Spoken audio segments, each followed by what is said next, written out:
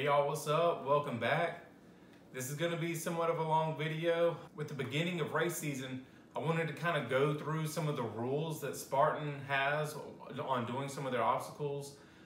These are going to include some of changes that went into effect midway through 2019, and then also all of the rules that were established before then. I just want to clear up any misconceptions. Just a note, this is specific for Spartan races. Also, keep in mind that these are more for the competitive runners. If you're running Spartan in the open heats, they're way less stringent on following the rules. It's more of an honor system with the open heats. So these rules are enforced in the age group runs and the elite runs. And so the elite are the runs that you see on TV and the professionals that run the sport. The way I want to do this is I want to start off with the rules that have changed. So without further ado, let's get into this. The biggest difference in 2020 this year that was different in previous years is the distance of each run. There's been talks that Spartan has wanted to try to make a run at becoming an Olympic sport. And so in order to have more consistent and set rules, they have decided to go from varied distance format to a set distance format. And so what I mean is, in previous years, a Spartan sprint was anywhere between 3 and 5 miles and like 20 to 24 obstacles, I think. It would depend on each venue how far exactly the distance was of each run. And so I think this year they just want to have a set distance, which for the Spartan sprint is going to be a 5K, which is 3.1 miles. The Super is a 10K, 6.2 miles. And then the Beast is a half marathon, which is 13 miles. As far as the amount of obstacles go, I think that's still gonna vary from venue to venue. There is still some variation because I personally preferred the variation. I don't wanna do these races over and over in different cities, but do the same race just in a different city. Last year and previous years, the obstacles would be in different orders. Some obstacles would be here, some obstacles wouldn't be at the next city. And so it just kind of at least made it a little bit different in each venue. So I'm really hoping they kind of stick to that model in regards to the obstacles this year. Also, there is a Spartan Ultra. I'm not 100% sure what that set distance is for this year, but in previous years it was around 30 miles. So it was a little bit more than 2 Beasts, which, as I mentioned before, we're around the half marathon mark. So I would imagine they're going to keep the Ultra around 30 miles again. The new distances are going to be shorter this time. So, it is what it is. I preferred some of the longer races, but we'll see how it works out this year. All right, now getting into the rule changes that went into effect in regards to some of the obstacles midway through last year, which are going to be effective this year. One of the biggest ones was the Atlas carry. And in previous years, you had to carry the Atlas ball to the next flag, do 5 burpees, pick it up and carry it back to the original position. They changed the rule now to where all you have to do is carry it, circle around the flag, and then drop it off at the original position. So no burpees this time. And then the other biggest one is in regard to the bucket brigade or the bucket carry. Previous years you had to keep the bucket, below your head. Most people carried it in front of them. I did see a couple people somehow get it on their back and lean forward. I don't know how, but now they are allowing you to carry it up on your shoulder or on your head. Granted, these buckets are pretty heavy, so carrying it on your head probably isn't the smartest thing. I would imagine it's going to cause some neck and back issues, but on the shoulder definitely makes it a little bit easier, especially if it's a longer loop that you have to do with the bucket. It allows a little bit more variation in your grip, so you can carry it on your shoulder for a little bit. If you get tired, you can bring it out front, and if you get tired, you can switch to the other shoulder. So it's a way to not have to break stride to readjust your grip or anything like that. Another rule change from mid-2019 was, and I didn't even know this was a rule to begin with, but you have to go under the dunk wall. Apparently in previous years, there was the option to walk around the dunk wall. Y'all seen the dunk wall, it's It's a wall that comes all the way down to the water. All you have to do is go right up under it. It's not like you have to really swim underwater or anything like that. You're really just dunking your head just enough to get the crown of your head up under the wall. And it's not like the wall's way up under the water. There have been a couple venues where it seemed like the bottom of the wall and the bottom of the pit where you're actually standing is pretty thin, but it was never anything to where it was a big problem for me. Now I know a lot of people had issues with that. I've seen a lot of comments about like germs, people nervous about getting in the muddy water. Always look out for your personal well-being. If you have cuts and you're nervous about getting infected or getting the germs, you know, just walk around it. If you're doing the open heat, just walk around it. Like I said, these rules are more so for the age group and elite runners. Do whatever you're comfortable with. Obviously, I urge you to push yourself if you are uncomfortable with the underwater aspect of it, which I know a lot of people are. At least get down there, get to the wall, and talk yourself into it. If you're with a group, hold hands, you know, have somebody pull you through to the other side. You know, definitely just at least try it. Don't go around it every single time if the underwater part is your fear. Definitely test it and try to make it. This whole race, the whole Spartan experience is to get you to do something that you are either uncomfortable doing or haven't tried before. So definitely push your limits throughout the whole race, and especially during that dunk wall. And then one of the last rule changes that they had, apparently people were somehow almost climbing the fences of the Herc hoist. The Herc hoist is just a sandbag where you're pulling down. The official rule is that your hips must stay below the top of the fence. So I'm not exactly sure what people were doing to violate that rule. So it's not that big of a rule change to me. I'm still just going and I'm pulling. You know, you can grab it, pull it, stand yourself up, and then kind of use your body weight to pull it back down. So I'm not exactly sure how people were doing it wrong, but apparently enough people were doing it wrong to where they wanted to state specifically that your hips must stay below the top of that fence.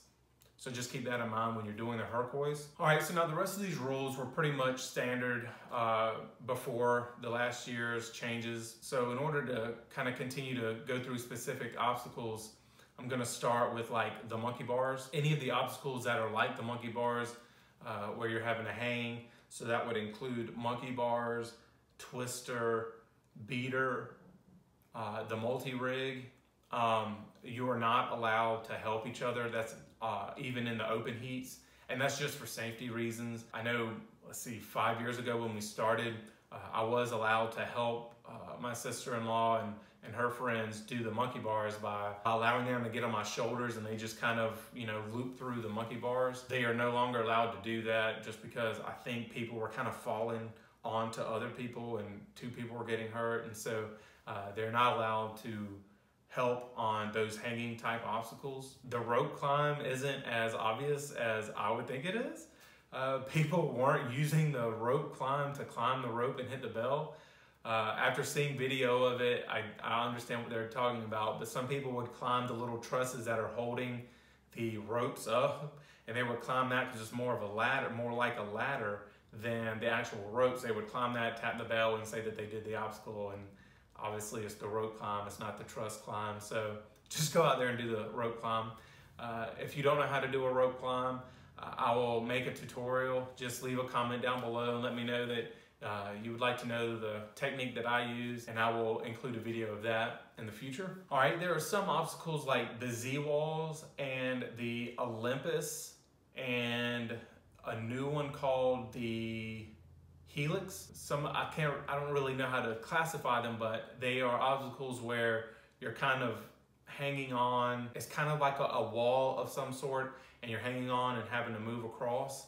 The rule with those are you're not allowed to grab the top of the wall in order to move, and you can't touch the ground obviously, or else you either have to restart or do your burpees. And so like I said, Z-walls, Helix, the Olympus, where there are specific grips, and you'll see them whenever you do them, that you must stay in contact with in order to complete the obstacle according to the rule book. Side note on the Z-walls, whenever you're going around the bend of the Z-wall, you are allowed to use that middle vertical support I guess it helps me keep my balance. So I have used that once I found out that we are allowed to. That'll help you kind of stay close to the wall and prevent you from losing your grip. So just keep that in mind with a Z-wall. So another rule specification in 2019, apparently shorter people were having to use the vertical supports on certain obstacles in order to reach. So like say the monkey bars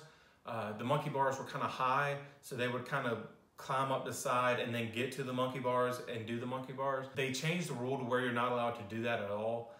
But I will say on the obstacles where you have to, reach out into something in order to begin the obstacle, they do have blocks to help shorter people reach those.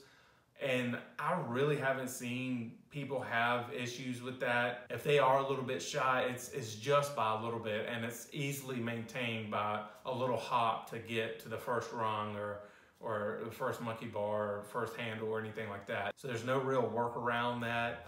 You just kind of, if you're short, just hopefully you can be able to jump and reach it. Like I said, I personally haven't seen any issues with that, but apparently some people have had issues to where they were using that. So just keep in mind you're not allowed to do that anymore. On the twister specifically, you have the handles that rotate around. Apparently some people were using the actual bar in between the handles as well.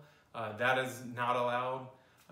The twister is designed to where you use the handles and it twists with you. So just use the piece of equipment like it's designed to be used. Don't cheat yourself. Don't cheat Spartan. Either you can or you can't. There's certain techniques that you can do.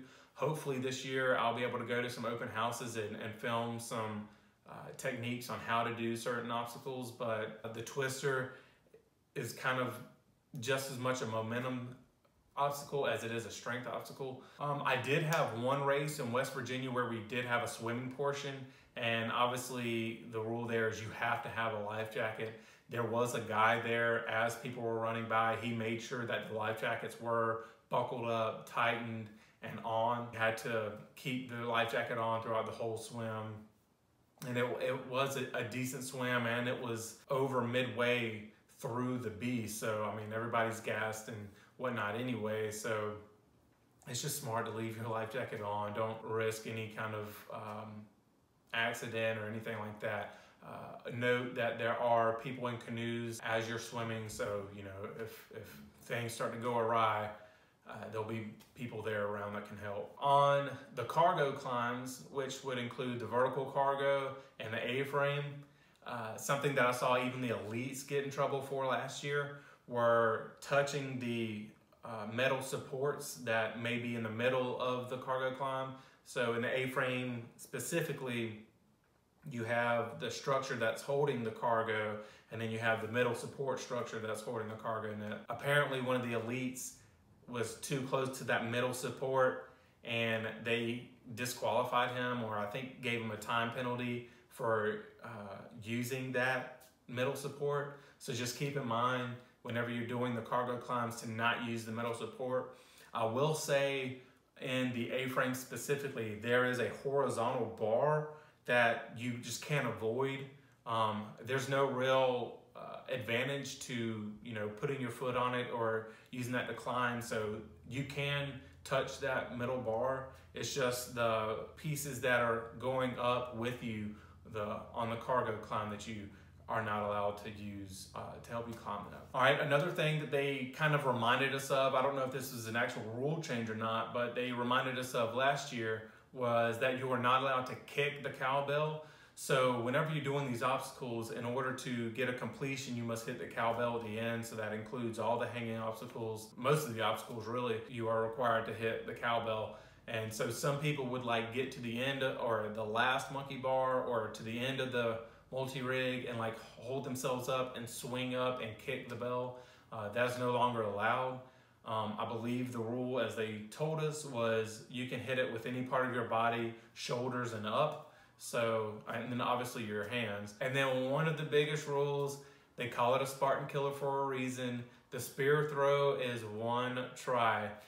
If you're in an open heat, like I said, you miss it by a little bit and you just want to try it again just to see if you can get it, go for it. The only thing I say keep in mind is if there are a bunch of people, in line, or there's a huge group that you see approaching and stuff like that, don't just keep trying over and over again and holding up the line. You know, if you have to, give it a second try. If that doesn't work, make the sad walk to the burpee zone and get your burpees in so you can continue on your race and not hold up other people. But yeah, so for the age groups and elites, they have to get it in their first try or immediately start burpeeing out. That's just one of those, it's kind of a cool obstacle because your best runners can go and the nerves can get the best of them and they miss that and have to do their 30 burpees. So like I just said, the penalty for any obstacle that you don't complete is 30 burpees, so just keep that in mind. And then one of the last ones that I have in my list here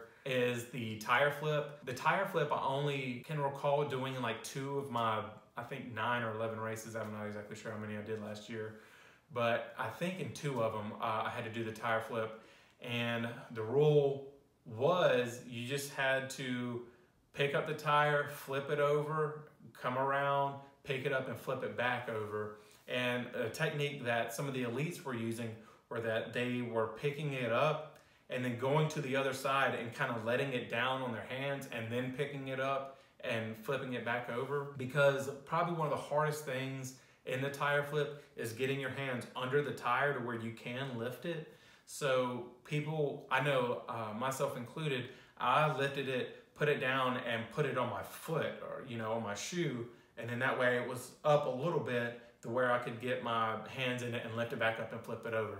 Well, now the rule is you have to pick it up and it has to completely touch the ground on the other side when you flip it. So you can't let it down on your hands or let it down on anything else. You must pick it up, flip it over, let it hit, and then come around, pick it up, flip it over again, and go about your race. So keep that in mind when you're doing the tire flip, that there's no real way around it. You're just gonna have to grit and bear it and hopefully get your hands back under it after that first flip. All right, so the penalty for any obstacle that you don't complete is 30 burpees.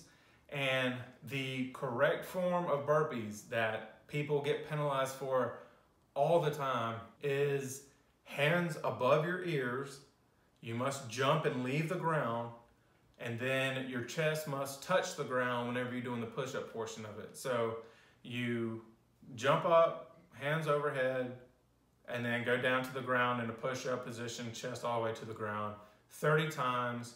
I know for the elites and age groups, there are cameras that watch people in the burpee zone. It may not be the most considerate to count out your burpees out loud, but if you're running your race and you're trying to get that podium or do your personal best, count out your burpees at least audibly to yourself to where, number one, you can keep track of it, and number two, if you're close to the camera, they can hear you counting them out too. And so you definitely don't want to go through the burpees. Number one, the 30 burpees just gas you out. Number two, you don't want to go through all that and then at the end of the race see that you only did 29 or that they only counted 29 because you did one incorrectly. So just make sure that you are doing your burpees correctly and doing the right amount so you can get credit for that, because it would be terrible to go through all those burpees and then not, and then get penalized on top of that. I will note that in 2019, Spartan included a trail race.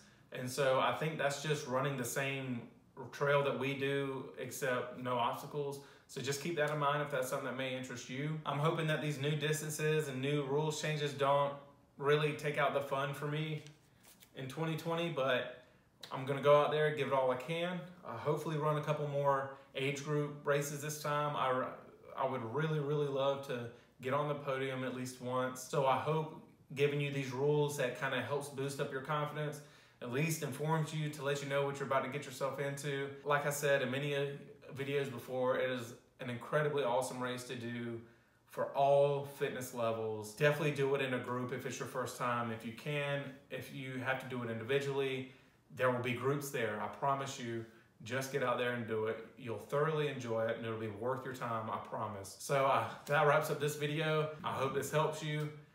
Keep in mind that major changes start with minor steps, and I'll catch you guys in the next video. That's good.